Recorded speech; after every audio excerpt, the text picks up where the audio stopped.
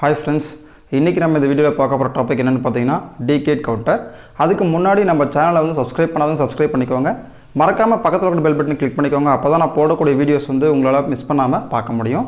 இப்போ நம்ம டாபிக்குள்ள போலாம் decade counter. So decade counter அப்படினா என்னன்னு பார்த்தீங்கன்னா ஒரு கவுண்டர் வந்து 0 ல இருந்து 9 வரையும் கவுண்ட் ஆகக்கூடிய அந்த கவுண்டருக்கு பேர் தான் வந்து டிகேட் கவுண்டர். அதோட இதனுடைய கவுண்டிங் சீக்வென்ஸ் எப்படி இருக்குன்னு பார்த்தீங்கன்னா 0 1 2 3 4 5 6 7 8 and 9 திருப்பி 9 க்கு அப்புறம் திரும்ப பார்த்தீங்கன்னா உங்களுக்கு வந்து 0 வந்துரும். அதுதான் வந்து டிகேட் கவுண்டர். ஃபர்ஸ்ட் வந்து நம்ம கவுண்டிங் சீக்வென்ஸ் எழுதுவோம். அதை வச்சு நம்ம சர்க்யூட் டயகிராம் போடலாம். இப்போ ஃபார் எக்ஸாம்பிள் 9 வரையும் கவுண்ட் ஆகணும்னா கண்டிப்பாக நமக்கு எத்தனை பிட்ஸ் தேவைப்படும்னு பார்த்தீங்கன்னா 4 பிட்ஸ் நமக்கு தேவைப்படும். ஏன்னா 7 வரையும் கவுண்ட் ஆனாவே அது 3 பிட்ஸ் நமக்கு தேவை. 8 போனாவே நமக்கு வந்து 4 பிட் தேவைப்படும். அப்போது நான் 4 பிட் எடுத்துக்கிறேன். Q0, Q1, Q2 and Q3, so 4 bit from 0 to 3. So starting sequence என்னன்னு பார்த்தீங்கன்னா 0 0 0 0, next வந்து 1 வரும் 0 0 0 1, அடுத்தது 0 0 1 0, next 0 0 1 1, 0 1 0 0, இது வந்து உங்களுக்கு வந்து 4, next வந்து 5 0 1 0 1, next 6 0 1 1 0, next 7 0 1 1 1, next 8 1 0 0 0, next 1 0 0 1 9. So இங்க வந்து பாத்தீங்கன்னா 0 1 2 3 4 5 6 7 8 9. So 0 ல இருந்து 9 வரையும் தான் கவுண்ட் ஆகும். டோட்டலா நம்பர் ஆஃப் ஸ்டேட்ஸ் பாத்தீங்கன்னா 10 இருக்கும். So டோட்டல் ஸ்டேட்ஸ் வந்து 10. So வந்து நம்ம டிகேட் கவுண்ட்னு சொல்றோம். டிகேட்னா 10. டோட்டல் ஸ்டேட்ஸ் வந்து உங்களுக்கு வந்து 10 ஸ்டேட் இருக்கும். ஆனா 0 to 9 வரையும் தான் உங்களுக்கு வந்து டிகேட் கவுண்டர் கவுண்ட் ஆகும். So இதுக்கு அப்புறம் என்ன ஆகும்னா உங்களுக்கு திரும்ப ரீசெட் ஆகணும். எல்லா ஃபிளிப் ஃப்ளாப்பும் என்ன ஆகணும் 0 ஆகணும். ஆக்சுவலாக உங்களுக்கு என்ன வரும்னா 1 0 1 0 இது வந்து இதுக்கு அப்புறம் கவுண்ட் ஆச்சுன்னா உங்களுக்கு என்ன கிடைக்கும் 1 0 1 0 கிடைக்கும். இந்த இடத்துல நம்ம என்ன பண்ணுறோம்னா இதை நம்ம 0வாக மாற்றணும். ஸோ இதையும் இது 0வாக மாற்றணும். இது ஆல்ரெடி 0வாக இருக்குது. இதையும் 0வாக மாற்றணும். இது ஆல்ரெடி 0வாக இருக்குது. அப்போ என்ன பண்ணணும் நம்ம இதுக்கப்புறம் திரும்ப ரீசெட் பண்ணி விடணும். சர்க்யூட் என்ன பண்ணணும் ஃபிளிப் ஃப்ளாப்ஸ் எல்லாத்தையும் நம்ம ரீசெட் பண்ணி விடணும். இது ஆல்ரெடி 0ல் இருக்குது நோ ப்ராப்ளம். பட் இது ரெண்டு மட்டும் தான் நம்ம 1 இருக்குது. அதை ரீசெட் பண்ணணும். அதுக்கு என்ன பண்ணலான்றதை ஃபஸ்ட்டு சர்க்யூட் டயகிராம் பார்த்துட்டு அப்புறம் பார்க்கலாம். ஸோ இப்போ சர்க்யூட் டயகிராம் பாருங்கள். ஆஸ் யூஷுவல் நீங்கள் வந்து ரிப்பிள் கவுண்டர் அப்படியே வரைஞ்சிக்கோங்க. லாஸ்ட் கிளாஸில் நம்ம ரிப்பிள் கவுண்டர் பார்த்தோம். இது வந்து ஒரு அப் கவுண்டர் தான். அதனால் நம்ம ரிப்பிள் கவுண்டர் அப் கவுண்டர் நம்ம இப்போ வரைய போகிறோம். நான் நெகட்டிவ் வெஜிடேரியன் ஃபிளிப் ஃப்ளாப் எடுத்துக்கிறேன். லாஸ்ட் கிளாஸில் நம்ம வந்து ரிப்பிள் கவுண்டர்லேருந்து டி ஃபிளிப் ஃப்ளாப் நம்ம எடுத்துக்கிட்டோம். D flip flop JK flip flop நீங்கள் எது வேணால் எடுத்துக்கலாம். ஜேகே ரெண்டுமே ஷார்ட் பண்ணி 1 கொடுத்தீங்கன்னா அது டீயாக மாறிடும். அல்லது ஜேகேவாக போட்டுக்கலாம் அல்லது நீங்கள் டீயாக கூட போட்டுக்கலாம். நான் டி ஃபிளிப் ஃப்ளாப் உங்களுக்கு வந்து போடுறேன். 4 ஃபிளிப் ஃப்ளாப் நமக்கு தேவை. ஏன்னா 4 பிட்ஸ் இல்லையா, அதனால் 4 ஃபிளிப் ஃப்ளாப் நம்ம போடணும். இது வந்து LSB, இது வந்து இது வந்து Q0, இது Q1, இது வந்து Q3, நெக்ஸ்ட் ஃபைனலாக வந்து Q0 Q1 Q2 Q3. So இது வந்து ஒரு ரிப்பிள் கவுண்டர் தான், டிகேட் கவுண்டர். ஆனால் இது வந்து ரிப்பிள் மெத்தடில் தான் நம்ம போட போகிறோம். ஏசிங்கர்னஸ் மெத்தடில் தான் நம்ம போட போகிறோம். ஏசிங்கர்னஸ்னால் உங்களுக்கு வந்து ஒரு ஃபிளிப் ஃப்ளாப் உடைய அவுட்புட் வந்து அடுத்த ஃபிளிப் ஃப்ளாப்புக்கு கிளாக் பல்ஸாக உங்களுக்கு ஆக்ட் ஆகும். அதான் ரிப்பிள் கவுண்டர். யூஸ் பண்ணக்கூடிய flip flop D flip flop, இது T0.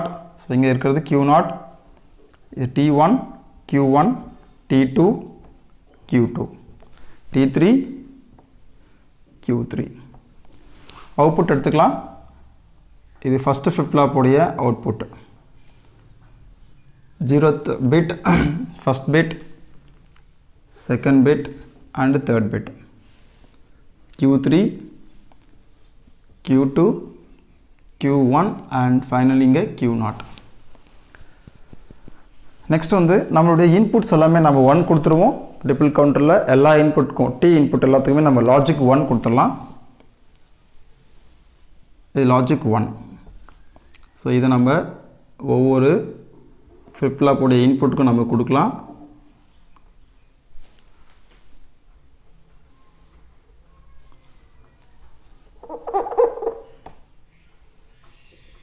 ஓகே, இன்புட் கொடுத்தாச்சு.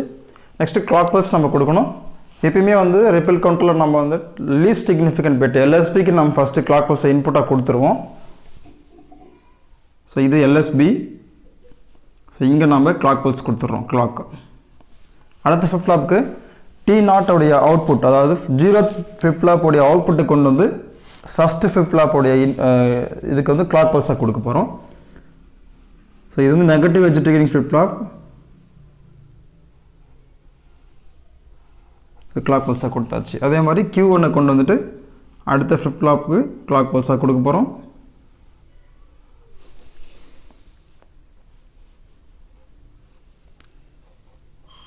ஸோ உங்களுக்கு இப்படியே இருந்துச்சுன்னா இது என்ன ஆக்ட் ஆகும்னா ரிப்பிள் கவுண்டர் 0 to 15 வரைக்கும் உங்களுக்கு கவுண்ட் ஆகும். அப் கவுண்டராக இது ஆக்ட் ஆகும். நம்ம லாஸ்ட் கிளாஸில் பார்த்தோம் நெகட்டிவ் எட்ஜ் டிகரிங் ஃப்ளிப் ஃப்ளாப்போட கியூவை கொண்டு வந்து கிளாக் பல்ஸாக கொடுத்தோம்னா அது வந்து அப் கவுண்டர் ஆக்ட் ஆகும்னு சொன்னோம். இப்போ இதை தான் நம்ம என்ன பண்ண போகிறோம் டீகேட் கவுண்டராக கன்வெர்ட் பண்ண போகிறோம். ஸோ என்னென்னு பார்த்தீங்கன்னா 1010 வரும்போது உங்களுக்கு எல்லா ஃப்ளிப் ஃப்ளாப்பும் ரீசெட் ஆகிட்டு 0 ஆகிடணும். ஸோ அப்போ என்ன பண்ணலாம்னா ரீசெட் அதாவது கிளியர் பின் நான் யூஸ் பண்ண போகிறேன். ஸோ இந்த இடத்துல தான் வந்து ரீசெட் இருக்குது. ஸோ இதுதான் வந்து பார்த்தீங்கன்னா உங்களுக்கு ரீசெட் பின் தனியாக எடுத்துக்கோங்க எல்லா ரீசெட் பின்னும்.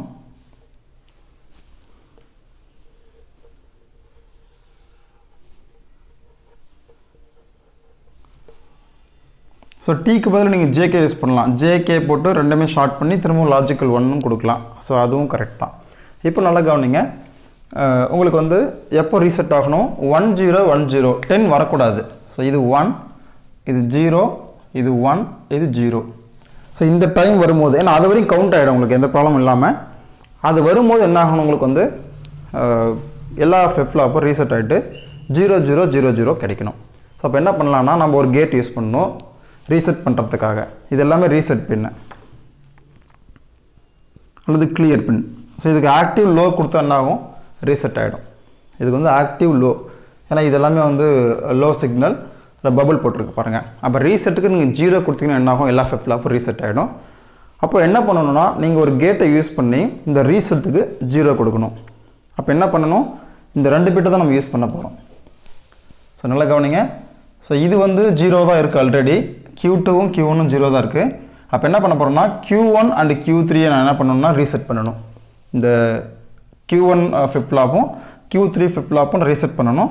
கண்டிப்பாக இப்போ 0 வரணும் என்ன பண்ணணும் இங்கே ரீசெட்டுக்கு நம்ம 0 கொடுத்தா தான் அங்கே ரீசெட் ஆகும். அப்போ என்ன கேட் யூஸ் பண்ணுறோன்னா நான் யூஸ் பண்ணக்கூடிய கேட் வந்து NAND கேட்டு.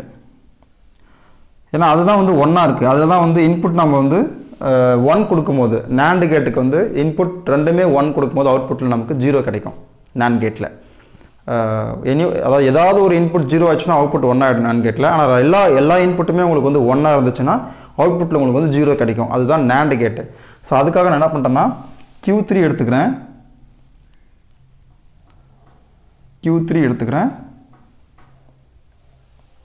அடுத்தது Q1 எடுத்துக்கிறேன்.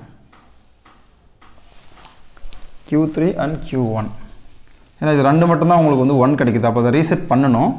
அதனால் அதை எடுத்துகிட்டு வந்து நான் என்ன பண்ணுறேன் NAND கேட்டில் கொடுக்குறேன்.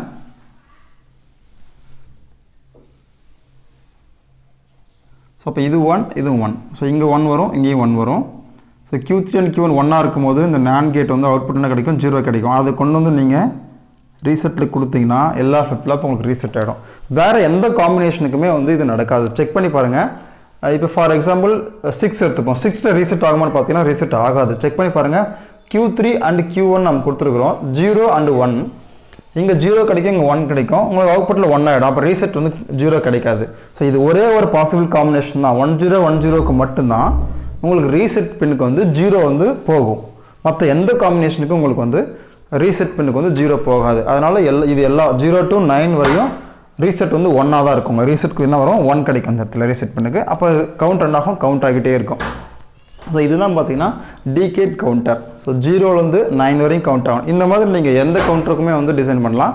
அதனால தான் நம்ம நெக்ஸ்ட் கிளாஸ் என்ன பார்க்க போகிறோம்னா மாட் கவுண்டர் பார்க்க போகிறோம். அந்த மாட் கவுண்டர் வந்து இப்போ ஃபார் எக்ஸாம்பிள் மாட் 5 அப்படின்னா 0 to 4 வரையும் கவுண்ட் ஆகக்கூடிய கவுண்டர் மாட் 5 கவுண்டர். அப்போ அதுக்கு என்ன பண்ணணும் 5 வரும்போது ரீசெட் ஆகணும். நம்ம நெக்ஸ்ட் கிளாஸில் நம்ம பார்க்கலாம் மாடுலோ கவுண்டர்.